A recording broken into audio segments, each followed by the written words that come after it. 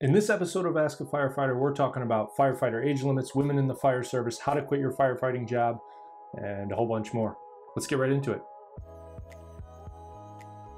So before we get right into it, two quick things. Number one, I apologize. I owe all of you an apology. I have been terrible about answering your comments.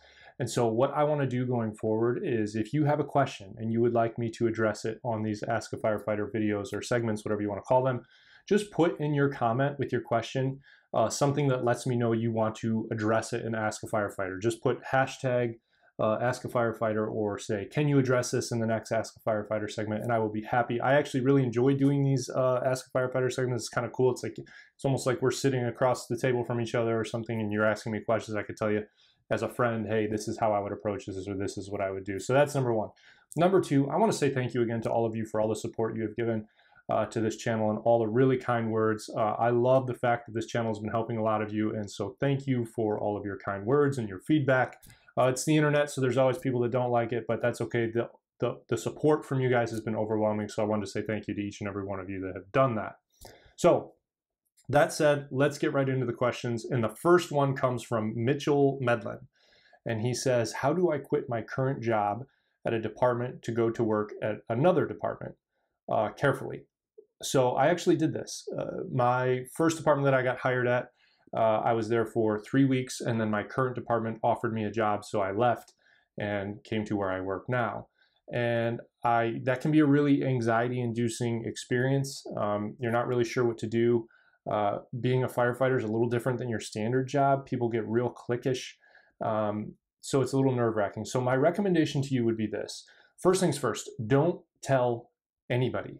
I don't care if it's your best friend on the department or whoever it is, firefighters talk. And if you tell one person, I promise you within an hour, 3 more people are gonna know, and by the end of the day, everybody's gonna know. So keep it to yourself. The second thing I would say is be as professional as you possibly can, meaning you're gonna wanna write an actual resignation letter and submit it to the chief or whoever the person is that handles that type of stuff. Actually sit down with your senior officer or your chief, obviously that depends on the size of the department, and sit down and explain to them what's going on. Hey, I just wanted to let you know that I've accepted another position at another department. Yeah, and just be as professional as you can, as courteous as you can, as grateful as you can. Now, what I will say is most people, when that happens, will be totally understanding and say, hey, great, good luck, best of luck to you. You are going to run into somebody probably that is going to be, has this attitude that you owe the department something. And that is a terrible attitude. Don't let anybody tell you that a decision that you're making for yourself or your family because the department pays more or it's a better fit or whatever your reason is, that's for you to decide. This is your job. This is your life. Don't let somebody in the department try and guilt you into staying somewhere where you're not happy or you have more opportunities somewhere else. You do what's best for you. So that's how I would handle. Again, I get it. It's a very awkward, tough situation, but most people are going to be professional and courteous in response as long as you're professional and courteous to them. Just make sure you don't burn any bridges. Next set of questions is from Grant Walter. First one is, hey, could you make a video on how receiving and directing calls work between different departments, duty crews, etc.? I'm not really sure what you mean by that. If you want to clarify that question, I think you're asking me how do 911 calls come in and how are they processed and who's sent where. But before I go into that, I can make a whole video on that if you want. Just clarify the question for me if you see this. Next one is how a city firefighter gets a wildland commission. So it's a really good question.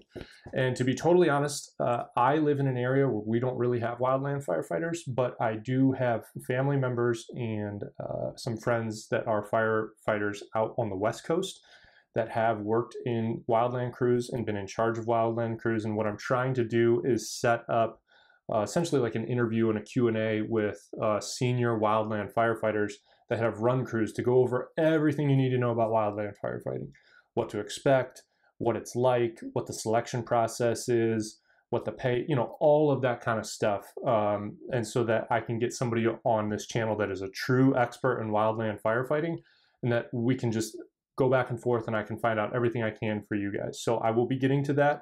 But yeah, so no, that's coming as well. Next question from Grant was, how many departments at a time can someone work for? Full-time, one. Most full-time departments will only allow you to work at one. The reason being, well, there's probably several reasons, but I know one main reason is if it's a union department, the union feels that if you are a union firefighter in one city in one department and you do that as well as another city in another department, they feel as though you're stealing that job from somebody else. Whether you agree with that or not, I don't know. But honestly, you probably aren't going to want to work two full-time firefighter jobs. That's probably 100 hours a week. You're mandated to be on firefighting duty, which is fine if that's what you want to do, but you're going to get burned out pretty quick. However, you can work at a part-time department. You can work at a volunteer department. Some departments will have rules and regulations about that. Some diehard union guys will say that, you know, you're stealing jobs or you're not allowed to do that. That's nonsense. It's your life, and it's you know, you make money how you need to do that. And so if you're going to be volunteering maybe in the department or in the area or the city that you grew up in because you want to give back to your city, that's a good thing. So full-time departments, one. Other departments, you can work for multiple. How do firefighters earn a degree of some kind while on duty? Is it mostly online? You earn a degree while you're on duty yeah, it would have to be online. You obviously can't go to class unless you can take time off to go to class. At the time of making this, I'm actually in law school, and you just balance it. You take time off, you trade time with guys or girls that you work with, you figure it out. You get into class and you do it as much as you can, and when you have some downtime, you get your studying in. I work with another guy who went to PA school. He's a physician's assistant, and I think that's a 2.5-year program, and he just made it work. Between trading time with guys and taking time off and whatnot, you just get in there. It's a grind. You do it. Fortunately, like you said, a lot of places have online degrees. You certainly can do those online if you have downtime at the department. But yeah, that's how people get their higher education or advance their education. Then your last question from Grant is, when I get my commission from the fire academy, are my only options for expanding education paramedic and fire sciences? No, not at all. Your options for expanding your education is really infinite. I mean, you can go to hazmat school, you can go to tech rescue school, you can go to SWAT school. You can become a fire inspector, you can become an arson investigator.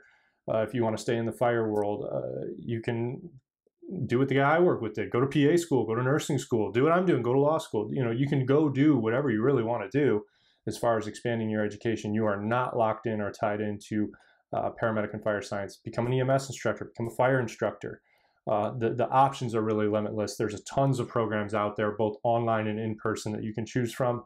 And so I would encourage you, if you know, obviously get your training in, know what you need to know, become proficient at your job for where you are, and then start expanding your education in something that you're interested in. Next question is from Mun, M-O-N. Question is, how extensive is the background check? Is it similar to the military where they call and interview family members? If so, do I need to give my family a heads up about being contacted? Really good question. It all depends on the department, though. Some departments do barely any of a background check. Others do very extensive background checks. I even heard of a department once that wanted to come to a person's house and go through their house and see their bedroom. Personally, if I applied to a department and they wanted to come go through my house, I would tell them, no, I'm done. I mean, this is not the NSA. This is not a top secret job. To me, that's ridiculously invasive and overkill. However, a lot of places with background checks will, you'll fill out a bunch of paperwork. You might have to go get, you know, the FBI background check where they take your thumbprint and your fingerprint and they run it. See if you have any criminal records, see what kind of driving record you have, just basic stuff. Some places will require you to do a polygraph or a CVSA as well. I have videos on that on this channel as well if you want to check those out and know what to expect. And I'm probably going to be updating that polygraph video here shortly too. So yeah, so it all depends on the department. You can get really extensive with a polygraph, or it could just be a couple questions that you'll hear about in your interview, and all the background check just kind of happens in the background. However, if you do put people down as references, I would give them a heads up and say, hey, I used you as a reference at XYZ department, and they might be calling you. Some departments will call and actually interview all of your family members or friends or whoever your references are. Others will not. Just depends, but it's definitely good at practice, good thinking to give them a heads up. Good question. Stephen Lombardi asked me, how much of a disadvantage are you in for trying to get hired when you're not a military veteran? Seems very difficult to get in without being a vet, especially here in the Northeast. I don't think you are at a disadvantage. Having military experience is a positive for getting into the fire service, but I wouldn't say that if you don't have it, you're not disadvantaged. I was never in the military. I'd say probably 75% of the people that I work with, 60% of the people that I work with have never been in the military. Most firefighters that I know were not in the military. Now, some departments and cities will give veterans bonus points on the test. If you're unfamiliar with how this works, the very first step in a hiring process for a lot of departments is that you will sit down and have to take a civil service test or some form of a written test. And what they'll do is they will offer bonus points to people with certain backgrounds. For example, you might get bonus points if you have a college degree. You might get bonus points if you're a veteran. And a lot of people think that that's unfair. And maybe it is, maybe it isn't. I don't know. Yeah, I would not say that you're at a disadvantage. And to this point, Stephen, I'm not saying that you're saying this directly, but a lot of people, I've gotten comments that people have said, I'm not a firefighter because I'm not a veteran and I didn't get bonus points. No, you're not a firefighter because you didn't do well enough. That sort of mentality and that sort of, I call it a victim mentality. I think a lot of people call it victim mentality of, well, if it wasn't for this, then I would be that. Get rid of that line of thinking. It's only going to hurt you in the fire service, and quite honestly, it's only going to hurt you in life. So move beyond that. If you want to do well, you need to do the best that you possibly can. And you know what? Somebody might do better than you. And you know what? You might go through the entire hiring process and you might be the best candidate, but they hire somebody else because they're looking for somebody specific. Or, hey, you know what? It just might be unfair. It has happened to me a bunch of times. It sucks. Trust me. I know. I get it. It's happened to me many times, but that's life. And you move on to the next one. So that's the best advice I can give you. I don't think you're at a disadvantage at all. EMB Ivy says, what are some tips you'd give women going into the fire service? Very good question, EMB Ivy. Whew, this one's tough. So I think on the end, I can see on the back end of YouTube how many people that watch this channel are men versus women. I think it's like 92% men.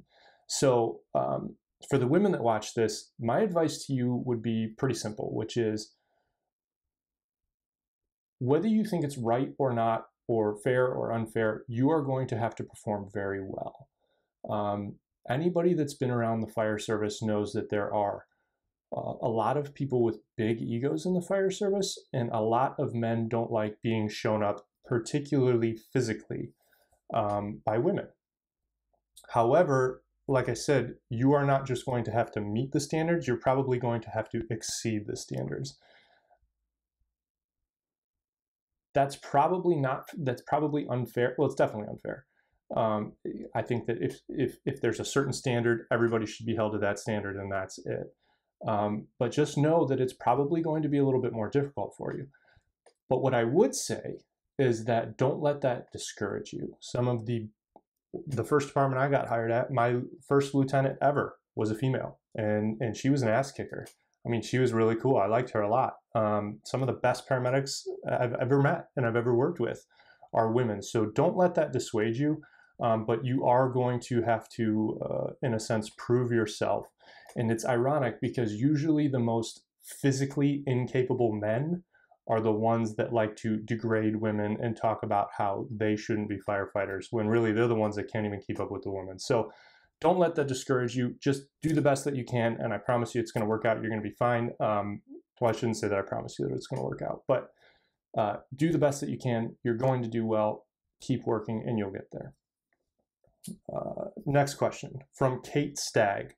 Are there age limits for firefighters? I'm almost 46. How can I find out if my state has age limits? Again, depends on where you work.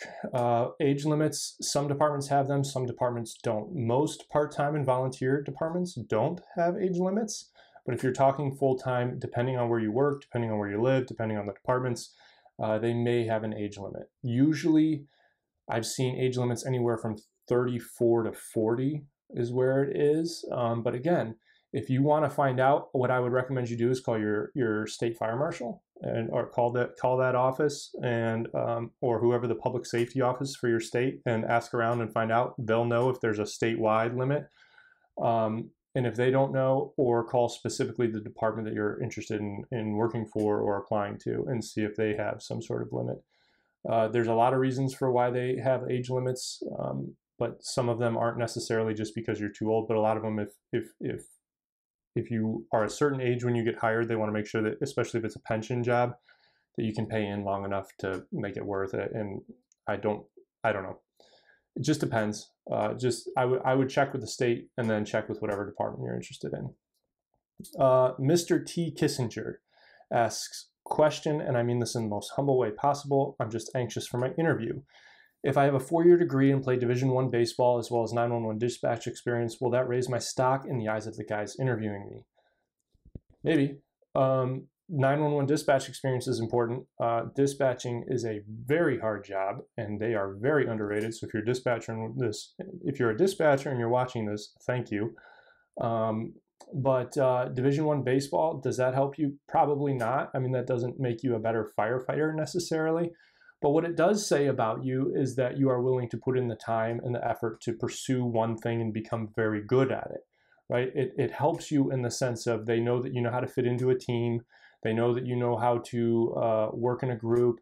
They know that you know how to focus on one thing and be very good at it, which helps you just kind of overall as a candidate. But does it help you as a firefighter? No, not necessarily.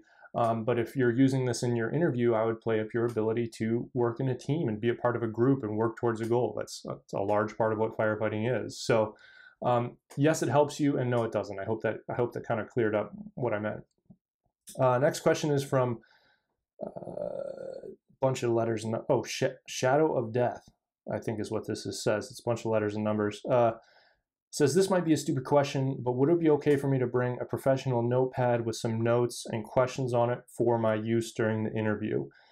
It's not a dumb question. And yeah, I guess if you want to. I don't really see, interviews don't usually drag on that long, and they try to make them as conversational as possible.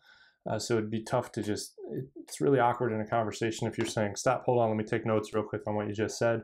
You can. I actually have a video about what you can bring to a firefighter interview, and I'll put it somewhere up here.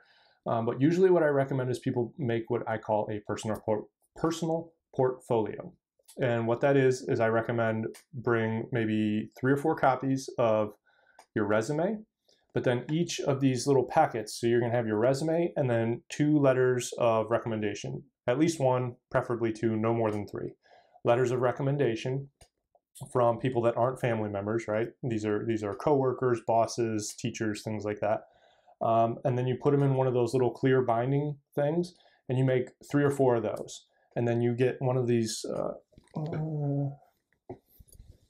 I usually have it in my office. It's like a leather. It's called a padfolio. It's a leather bound. They come in black and brown.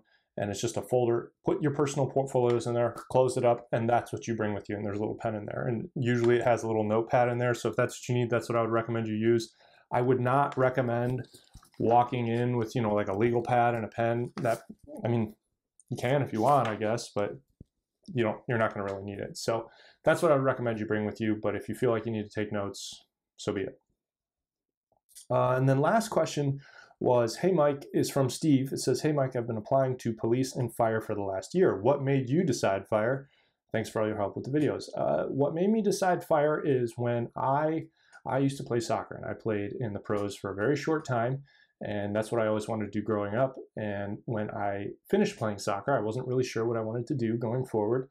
And the closest thing that I could think of that was a team environment that was in the real world, like a real world job, was firefighting. And so that's kind of what drew me to it. A friend of mine, at the time, he was living down in Atlanta, and he was working in one of the ERs down there. And he said, hey, the Atlanta fire guys come in here and in and out all the time. They're pretty cool. Why don't you give that a shot? And that's really how I kind of got started. It seemed like a good team environment type of thing to get involved in. And a friend of mine said that the Atlanta firefighters seem like pretty cool people. So why don't you try that? And that's really, I mean, that's not an exciting, crazy story. It's not a very cool story, but that's what made me choose it over police. If you've watched this channel at all, I've talked about how I have applied to police, or I applied to police for a long time and I got turned down regularly and it didn't pan out. And I'm really glad I made the decision that I did with fire. And that's what did it for me. The team environment, and I'll tell you what else, the schedule's pretty awesome. I mean, there's definitely some downsides to the schedule. For example, last night, I think I maybe slept 2 hours. But the schedule's tough to beat. So those are my reasons for choosing fire over police, and given the opportunity again, if I could rewind and had to choose again, I would definitely choose fire again. So as always, guys, I hope you found that useful and that helpful. Again, if you have any questions, put something like Ask a Firefighter in the comment with your question, and I'll be sure that I get it. Again, I apologize that I've been bad at getting back on the comments. But as always, hope you found this useful and helpful. Give this video a like and a thumbs up. Consider subscribing to the channel if you haven't already, and I will see you guys in the next video.